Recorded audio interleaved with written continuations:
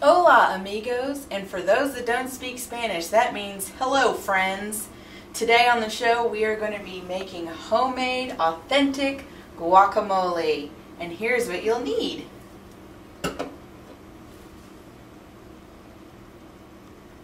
Okay, moving on. Let's make some guacamole.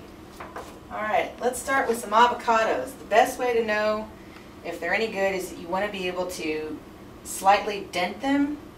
They don't want to be too hard or else they're not ripe. Alright, so you're going to take a sharp knife and you're going to cut down the middle like so.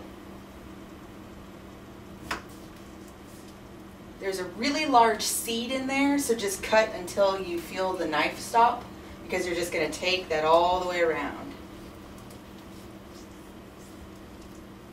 Pull the pieces apart like so.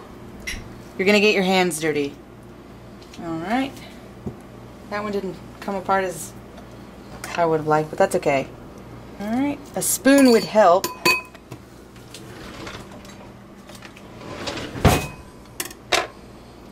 Get out all the middle.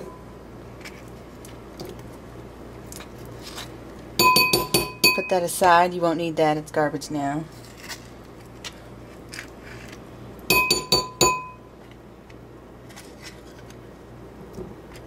Alright. Get all of that off.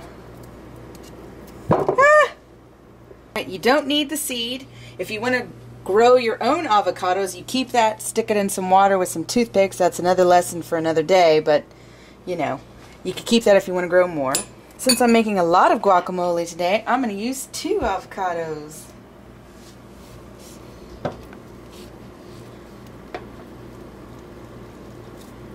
Oh, that was much better. Delicious. Alright, you gotta take that out. The texture of an avocado is very soft when ripe. If you can't slide the spoon in there, then your avocado is not ripe. It's not ready. Avocados are awesome. They're delicious. It's a superfood. Heart healthy. Next, I'm going to use some salt to taste. If you like things to be a little more salty, add more. I'm going to do about 1/4 of a teaspoon. I'm going to do the same for some black pepper. Got a little stuck.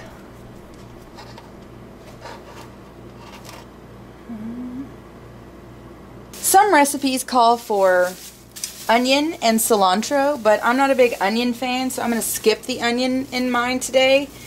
Onto the lime. Now, I have found myself where I have an avocado and I want to make this recipe and I don't have a lime. I've used lemon juice in the past and it turns out just as good. Some people prefer one or the other, but quite honestly, they both taste really good. I think the more traditional recipe is going to be the lime though, so.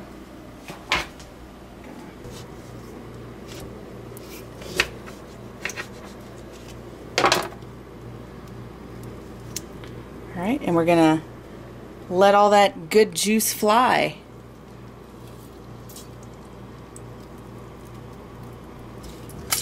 Oh gosh.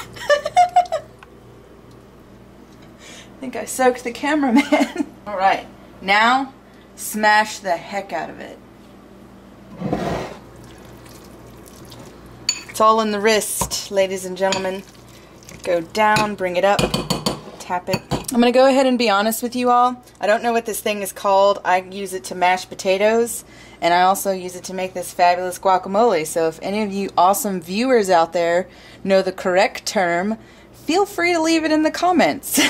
Alright, I've got it to the consistency that I want it. It's time to taste. Man, where's a chip when you need one? Great idea.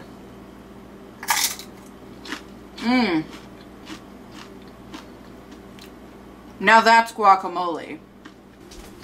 Hey amigos, thanks for watching my recipe for how to make authentic Mexican guacamole. Be sure to subscribe. I make new videos every Wednesday.